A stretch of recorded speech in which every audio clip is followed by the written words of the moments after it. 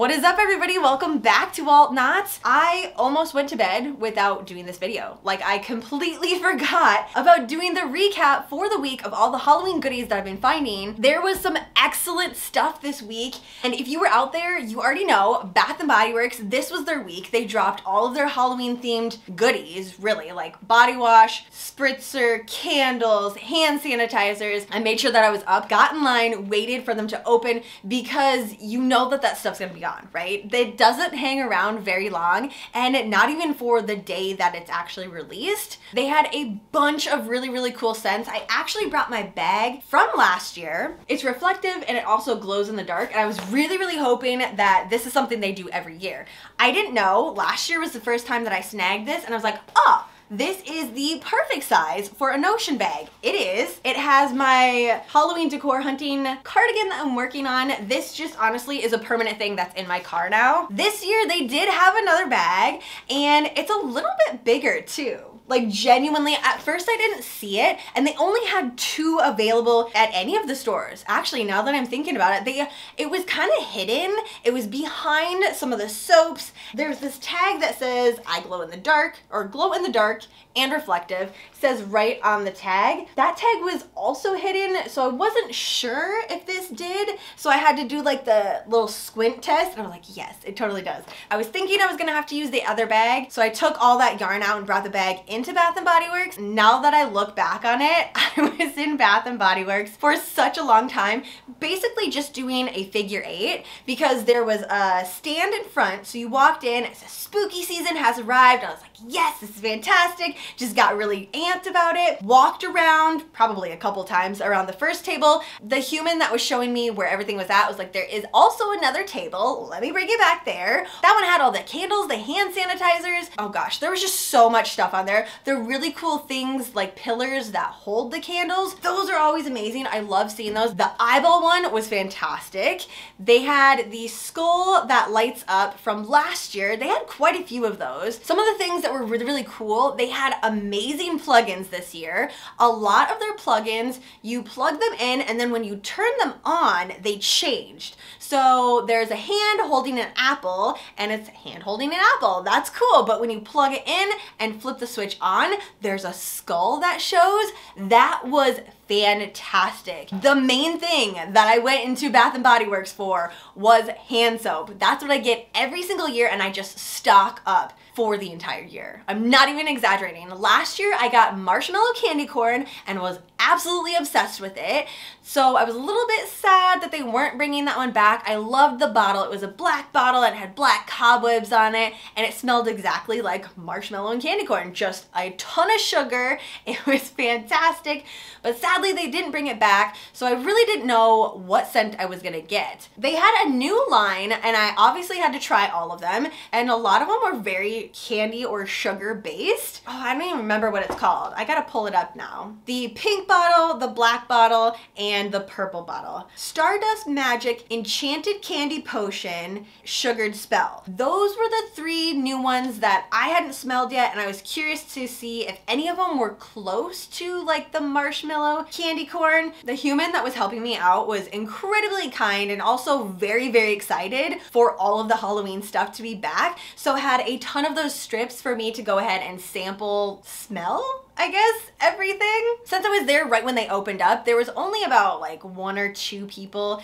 in the store at any given moment. So I was glad that I actually did go right away in the morning, and I didn't wait until later in the day, because as soon as I was done, which I was there for quite a while, as I was walking out, there was quite a few people that were walking through. I sampled all of the new ones. The one that I liked the best was the Enchanted Candy. Is that what it is? Why can't I remember? Enchanted Candy Potion. That's the one that I liked the most. The thing that I didn't like is I didn't enjoy the bottle, because it was a pastel pink, and I just felt like it wasn't gonna go with the decor for my kitchen or my bathroom, wherever I have any hand soap. So I was bummed about that. I really wanted to like the Stardust Magic. Did not enjoy that one. It smelled like caramel with, I don't even know how to explain it. It just wasn't for me. And then the Sugared Spell was okay, but it had like a alcohol type of undertone to it. I think the problem was that that I was comparing it to the marshmallow candy corn, and so none of them were living up to what I really wanted. They all were just different than what I wanted. So I should have just like scrapped that from my brain, told myself before I went there, like, hey, we have to choose a different one. It's okay. I X'd all of those out, walked back to the table that had some of the scents from last year. So the Ghoul Friend, the Perfect Pumpkin, and what was the other one? Vampire Blood. That table was full of that. So it had the candles, it had the hand wash, it had pretty much everything. They had like the bath bombs. I've actually never got a bath bomb from Bath & Body Works. Let me know if you have and if they're awesome. I'm curious. The candles looked super cool this year. Pumpkin carving, that was probably my favorite, and then a very close second was the Vampire Blood candle. This scent that I decided to go with for this year is Vampire Blood. It's just so hard to pass up. I love the look of it. I love the blood red type of soap in here with the black pump and how it has the red foil reflection on it. Bathroom, kitchen, honestly, it literally looks amazing and goes with everything. My kitchen theme is slasher again this year, so this is gonna go perfect with it. Haven't decided the theme for my bathroom yet. I need to get on that. But whatever it is, it's gonna go perfect with it. And also it does smell amazing. So I got a combination. I got some of the foam and then I got some of the gel. This bag just has all of the foam. So even though I'm sad that the marshmallow candy corn is not a thing this year, I'm very happy with this one. The last thing I got from there is the witch hand holder. Way too cute to leave. It was one of the things that I saw in their preview that they had a few weeks ago and immediately wanted it. It's just so freaking cute. Got the Enchanted Candy Potion as the antibacterial hand gel that goes inside and it clips right in here. Oh, I'll show that first. That's what that one looks like. I liked this one so much better. So I liked the scent of this and I like the packaging on this one a lot better than the other one. The hand soap with the Enchanted Candy was pink. This one's just clear with a black top. I don't know. I just preferred this one better. Goes in here, but it clicks in too. And it's super secure. Has the awesome little clasp that's gonna go immediately onto my bag right away. I got quite a few of these. I found a Home Goods this week that had really amazing stuff. And I feel like it always works that way. As soon as Bath & Body Works releases all of their Halloween stuff, every single store follows suit. They are letting everybody know, put your Halloween stuff out now. It is time. Maybe not, it's just how it seems like it works. But this was a totally different Home Goods. Had not been to this one yet this year and I'm so freaking glad that I stopped. I almost drove right by because there was one that was, I don't even know, it was like 15 minutes away from it that I had already stopped at and they really didn't have that much. They just had some garland. I think there was like a mug, a Nightmare Before Christmas mug, but that's something that I'd seen out all year round, so it wasn't anything new. I honestly didn't even take any footage there because there just wasn't anything. But at last minute, decided to go in, walked through, and was not disappointed. Immediately going through the doors on the right-hand side, they had a ton of Halloween stuff, all stocked up, 3 shelves of it, ready to go. So I knew I was gonna be in for some good stuff in the back. If this stuff was already right in the front of the store, yeah, it was pure excitement.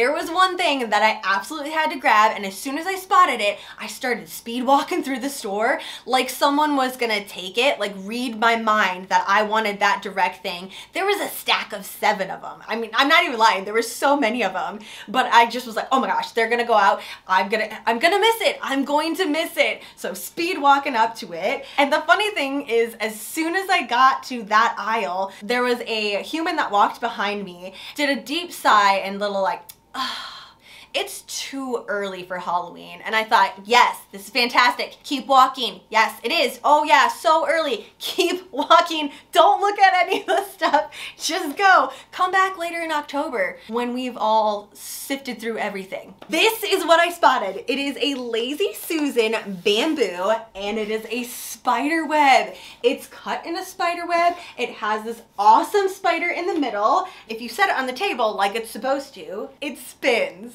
Though this is amazing for what it's actually supposed to be for, kitchen, I don't know, you put salt and pepper on it, you can put food on it. I don't really know what people use Lazy Susans for on the day-to-day. What I have in mind, if it works, I'm really, really excited about it. So TBD, I have some parts that I ordered that will be coming in very soon. We'll be going down to the shop to kind of like put some things together on this. The next time you see this, it should hopefully look different and be yarn related.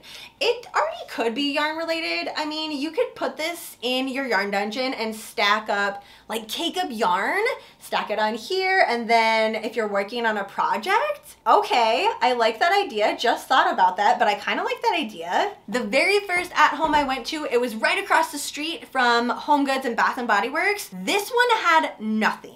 Hadn't been to this one yet, just thought I would try because I'd been to 2 other ones that had at least a little bit of something. This one had absolutely nothing. Like they still had an entire 2 or 3 rows of 4th of July stuff. Was not happy with that, but what are you gonna do? I went all the way back, drove past my house to go to the other at home that I know already has stuff and was just kind of hoping that they would have something new, and they totally did.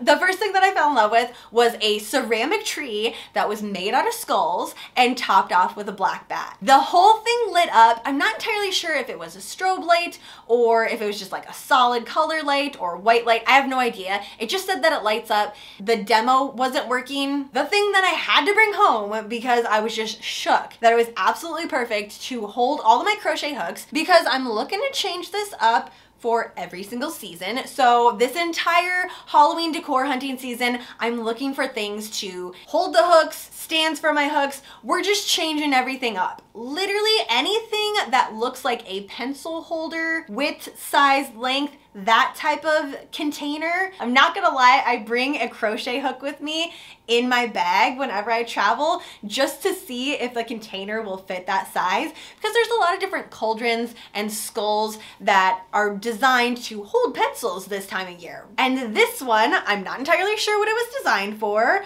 but is going to be absolutely perfect. Tiny cauldrons, and they have this cross and bone skull on it. I grabbed a lot of them. This is all I can hold in my hand right now. They were $1.99. This is from the Creepy Curiosities line from At Home, which I don't think I've bought anything else from any other line at that store. Since I grabbed so many of these, I think I'm gonna play around with these charms. I don't mind this one. It's very Halloween, but I feel like I could pull these off because you just pull this part off. It's a little bit of elastic. That's it. That's all that it is. Then you just wrap it back around. Oh, I think it goes around twice. And then there you go, it's back on. What I was thinking is I could use some of my stitch markers and attach it onto this elastic.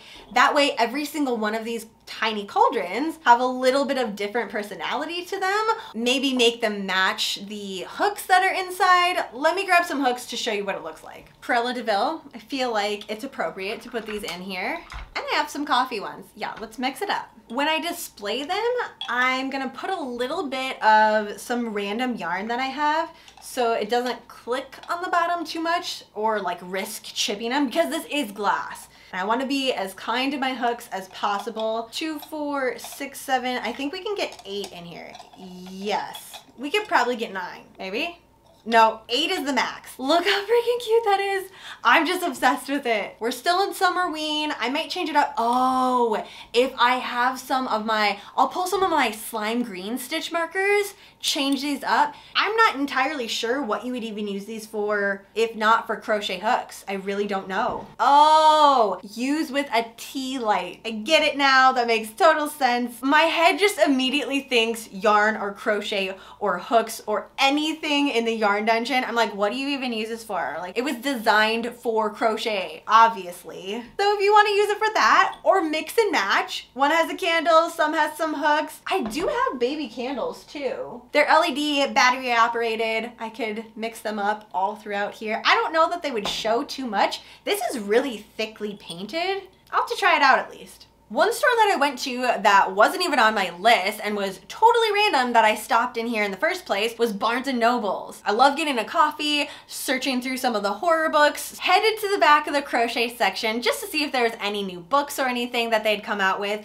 I saw this purple box that looked very Nightmare Before Christmas, Hocus Pocus type of color. Got a little closer, saw Nightmare Before Christmas right underneath that crochet kit. Needed to know nothing more, grabbed it, headed to the checkout line like I was done. I was done. I wanted to go home. I wanted to unbox this thing and get started. I had no idea that this was going to be released this week, which was so bizarre. I have already busted it open and I'm starting to work on it. Actually, one of the dolls is almost completely done, so I don't have the complete thing to show you, but I have the box and I have the book out. The whole kit comes with everything that you need in order to make Jack and Sally. There are 12 different characters that you make. I'm obsessed with the mayor and the tall hat. And yes, the mayor is two-faced. You can only see the one here, but when you get to the book, you do a different face on the opposite side, so his whole body can just be turned around. To say that I'm obsessed, I don't even know what else to say, except for that I'm obsessed. There is a wall hanging too. So right here, there's a wall hanging. You crochet this up, and then Jack and Sally are embroidered on there. I don't know. I might do a patch. I might do something differently because I've never done freehand embroidery like that. And to make it look like this iconic characters, I don't know. I'll try it. It's definitely worth going for it at least once, but I am gonna have a backup for that. So all of that you make from this kit because you get this book that comes with it, the ultimate spooky crochet book right here. Honestly, this book in and of itself is worth what this entire kit was. I am gonna do an entire video just of this, so don't worry if you want to see all the details of everything that came out of here. That will be an entirely separate video, and the making of both of Jack and Sally, that will be there. I just had to show you in case you also didn't know about this and you want to get your hands on this, because this is something that I know is going to sell out. First and foremost, the fact that it has the Nightmare Before Christmas collaborating with it, it just opens up to so many other people, not just crocheters. There are a ton of people that collect everything Nightmare Before Christmas, regardless of what it is. People will just buy this as decor or have it to display somewhere and not even use anything that's in it.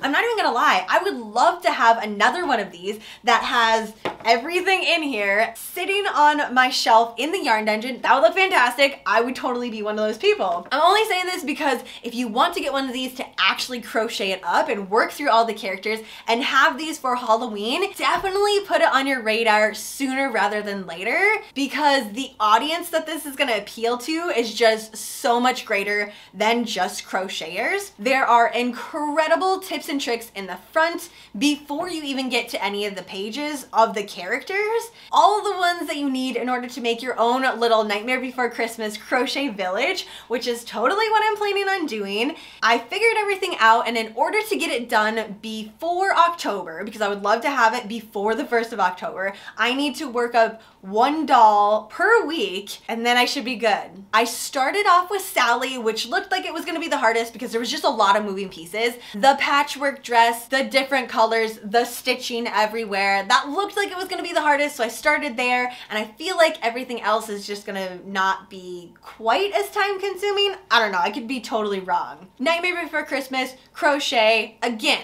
I don't really need to say anything more, and if you're here hanging out with me in the yarn dungeon, I feel like you're definitely in the same position as me. You love it, you're here, you want more of it. I seriously hope that this kit does well, so they do even more spooky stuff or Halloween themed type of crochet kits. I would be all over that. Like I said, this was probably my favorite week so far. This was just next level. It really was. Make sure that you do check online at your Barnes & Nobles if you're heading there before you get there, so you're not like super disappointed if they don't actually have it in stock. Had I known about this, I definitely would have had this shipped to my house. If you are as excited about this as I am, let me know which one you would work up first. Like if you had all the yarn and you're ready to go, which one would you do first? The reason I started with Sally is because I had the yarn. It came with it. It was all ready to go. But if you had everything, which character would you absolutely have to work up first? I am actually gonna start working on this again. I said I was gonna go to bed. Lies. I'm excited. I'm all pumped and ready to go again.